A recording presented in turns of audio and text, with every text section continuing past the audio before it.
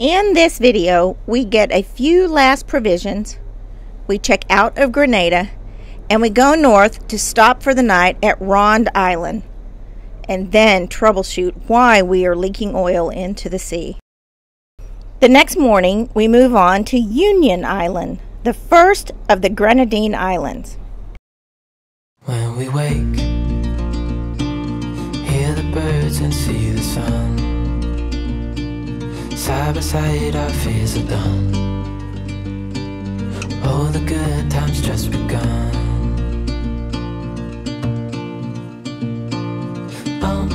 We know what we have, let's hold on tight. Found what we're looking for in life. Oh.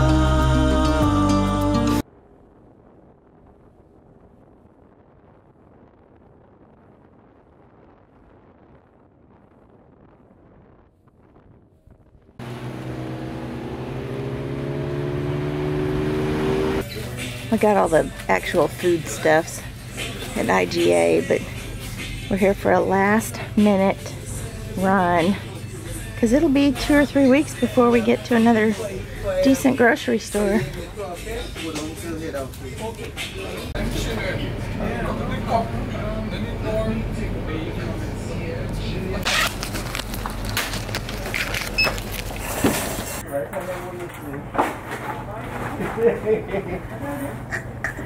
We have a couple of boats that are coming with us, so this is all of our, you know, like, hey, come over, have a drink and some snacks, you know, way to make friends. Yes, yes, I know it is.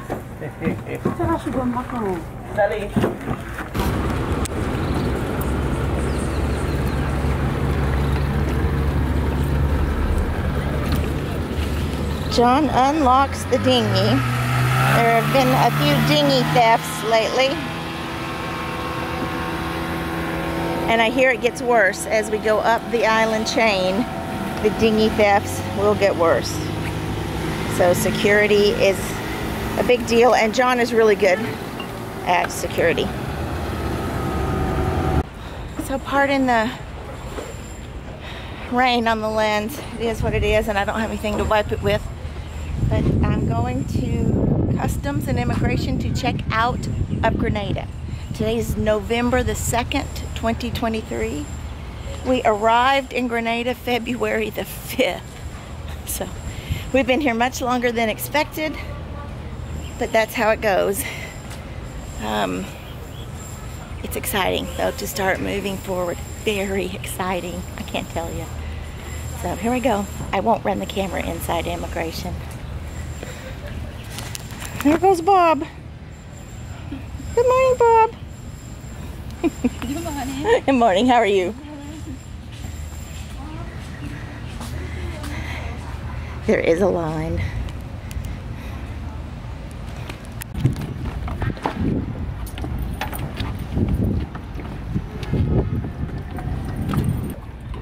We're leaving Port Louis. We are all checked out. And here we go. Back to the boat.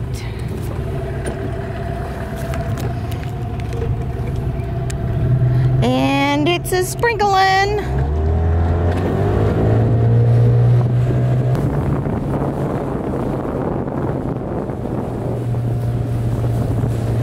Thanks.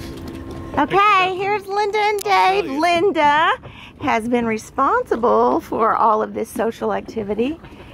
Moss, Reese. Here, boys. Yeah. Come here, Reese. Oh, sorry. Sorry, I got too excited. There's Moss and Reese. So, anyway, thank you very much for all of the... Thank you for participating. Like, you kept me sane. It's been so fun. So, anyway, we're saying goodbye to y'all. Sad to see Camp Grenada breaking up and everybody sailing away. I was going to tell you guys, I have been itching to leave Grenada since April. We got there in February. Really thought we'd be there 2 weeks, head north, do all kinds of island hopping, and then come back. And repairs, blah, blah, blah. It didn't happen. So as you know, we got stuck in Grenada, which wasn't all bad, but I'm a mover. I like to keep doing things. I felt kind of stuck. Now our wind is 6.8 degrees, not degrees. Yeah, we lost all everything.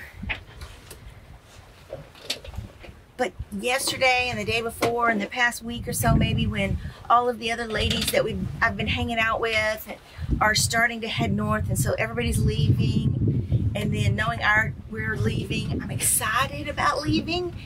But I was teary yesterday, off and on, all day long. And I think it was because, you know, we made some good friends who are in similar life circumstances, who have mostly similar ideals. And so I'm sad to leave that. So it's an interesting feeling to be excited to go, sad to leave. It's a feeling that every sailor you've ever talked to will say the same thing about, because you really do meet some great people. Well, this is not good news.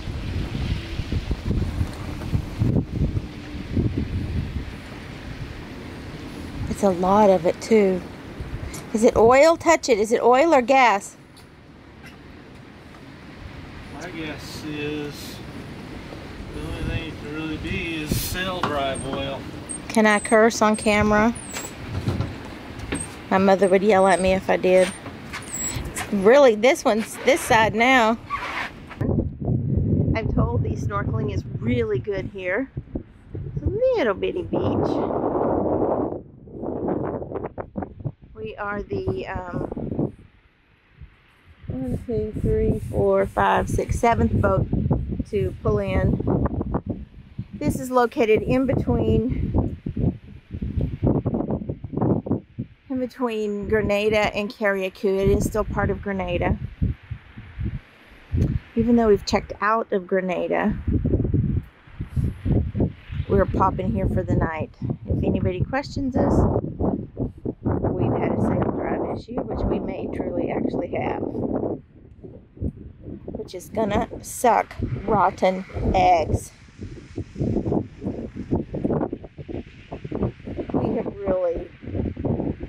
We've worked hard on this boat. It is really disheartening because we've replaced so many things. We've made it better than it was when we bought it, but it needed some things. More things than we knew, but that's just boat life. I think that's just boat life. And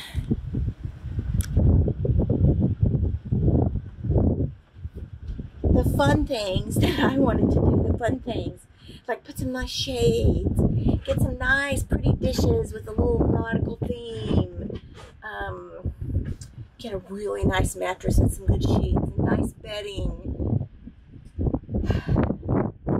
I even wanted some better electronics, kind of get our electronics all brought up into the 21st century.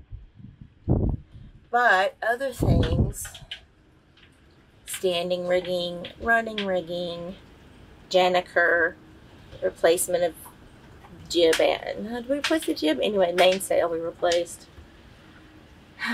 Fixing some leaks along the back, doing the rudder, doing the bottom paintboard the 3rd time. All of those things have gotten in the way of all the fun stuff. I want some pretty dishes, some pretty shades. So, but this is boat life. I'm learning, and it just is what it is. Here we are for the night. My drink is up there, so I'm going to turn you off and go get my drink and help John investigate the sheen on the water as we pollute the earth.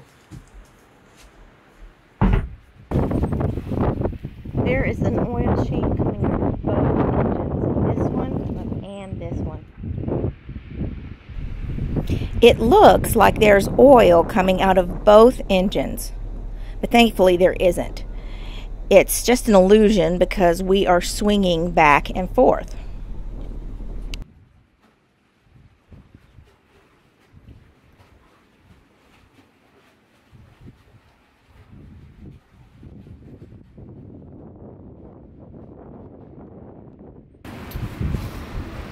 So both engines are still full of oil. So the next thing is this sail drive oil, which it's too hot right now to open them, or if the work on the generator that we did, pardon me because I've had a complete breakdown, if the work that we did on the generator had left some oil in there, and all the waves that we took over the bow today, maybe that washed some oil out. John's checking that now. Let's see. John is in the water to see if he can find the source of the oil. So there would be oil coming out of that thing, right? The big one right up there at the top? Yeah. Not this one, one forward. More forward? Yeah. Oh yeah, that's super oily there. Yep. Okay. Yeah, that's super oily. So let's check our generator oil. So, well, we haven't run the generator, but there may be a thing of oil in there that got squished. It's leaking out. Okay, I'll open it up. That's what it is. I don't know. Did I record earlier? I don't know. I don't know what the hell I'm doing right now. I'm in meltdown mode. Okay, so there is dripping oil coming from the bilge area of this generator that we just had fixed. So, I'm going to empty this and find out what's going on. I'm not going to record it. I'll empty it and get back to you. There is no oil here. Standing in here. It's dry as can be. I cannot see. I'm going to film this. I cannot see what's underneath it. Here, honey. Or underneath here. But Here, yeah. if this generator is leaking oil, This one right here, see? I laid these in there, and one of these is leaking.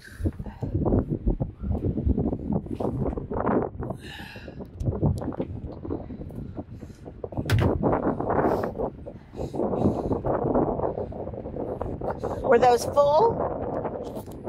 That one's not. That one comes down to here.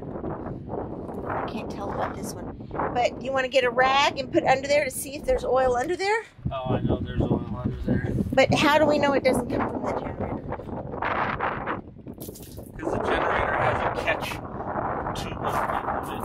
of it. Now if I just don't fall into an engine hatch. Turns out it was just a leaking jug.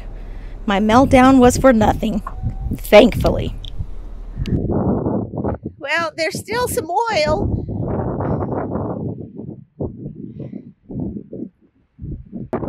It is 7 a.m. and we are at Ronde Island, headed for Union Island in the St. Vincent and the Grenadines. And we'll check in there.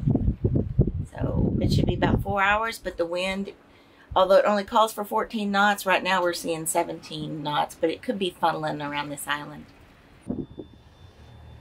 We'll get them warmed up and we will take off. I'm doing this inside because it's just too windy outside, but one of the lessons, one of the things about being a great sailor is picking your weather window. When you see the movement of this boat, we didn't really do that. But in our defense, both the windy apps and the predict wind apps did not show the amount of wind. They showed this size wave, 4.4 feet, but they showed it with a wider period, which makes a huge difference. They showed it with a 5 or 6 seconds, which is short, but these are like 3 seconds. So we're having a bit of a bumpy, sloggy ride. But passages, it's like 4 hours from here to Carriacou. No, like it's less than that. It's 2 hours here to Carriacou and then a couple to Union Island. So it won't take long. It's just bumpy. Everything's falling down. You can see I have everything that was up here is now in the sink. Luckily, all of this stuff is staying put. I have camera gear down there, some up here. We have the TV really wrenched down, oh, as it moves, not wrenched down as tightly as it should be. So, we're not nose into it. These waves are coming onto our starboard bow, so we'll be okay.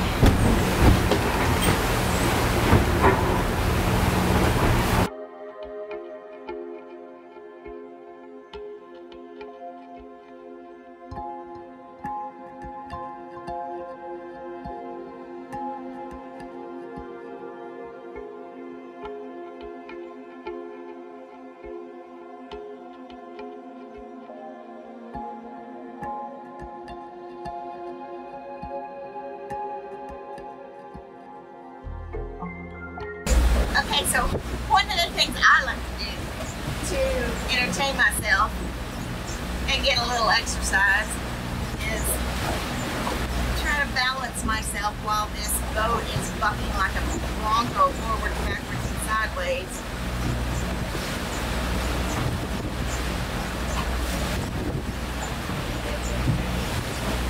Right now, it's forward is easy. It's then when it gives me this sideways, a big sideways one, then a big one will go. We're kind of in a bathtub of islands in between all the islands here, so waves are from all different. One of the things that we have to do when we change countries is to go down in this dark hole, but flags are a big deal. Look at this. This is the forward bunk on the port side, and it is, in essence, a garage. So, I have all my flags.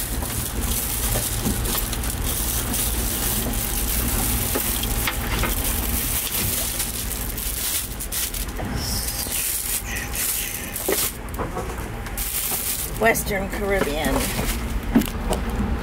There's Western Caribbean.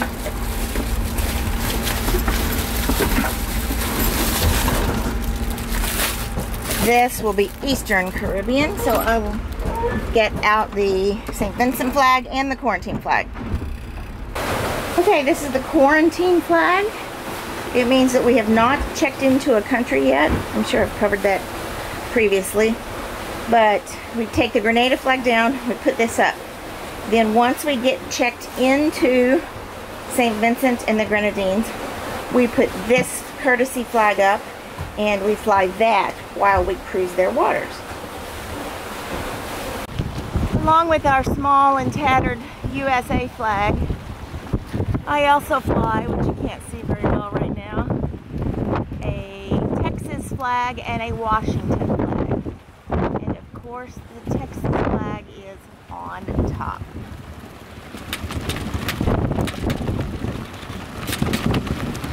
There's Union Island.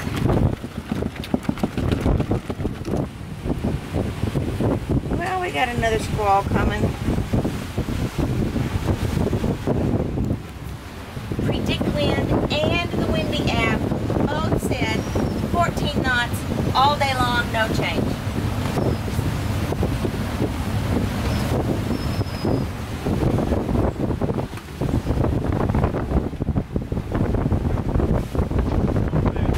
We are approaching Union Island. Got good charts, but it's really hard to tell what's what sometimes.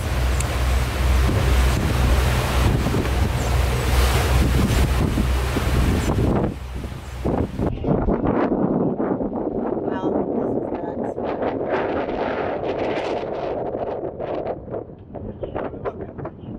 Yeah, I saw it catch. We're 5.7 feet.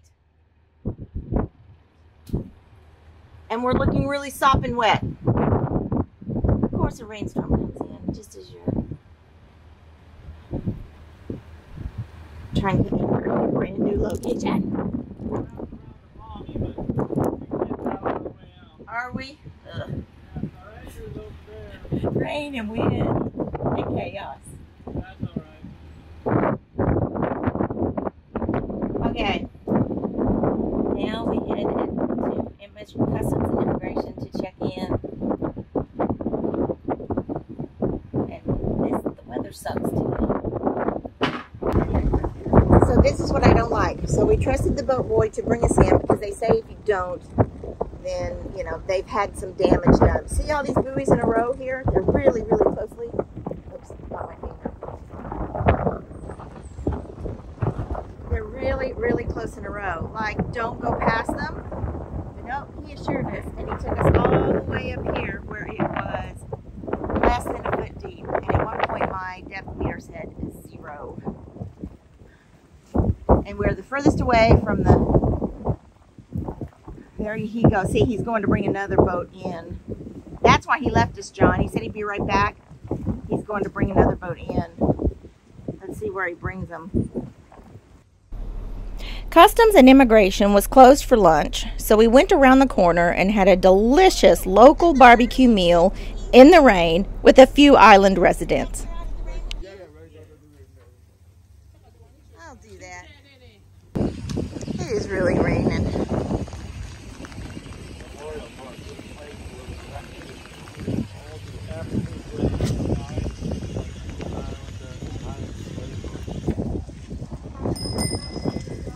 It's a very quiet day on Union Island. The rain has stopped. This coming up is the dinghy area.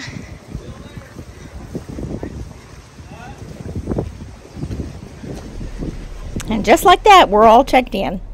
It's been a long 2 days, so we go back to the boat and we leave for Tobago Keys Marine Park in the morning. No, we got ice. Thank you, though. Thanks. And this is where they enter. Thank you very much for watching.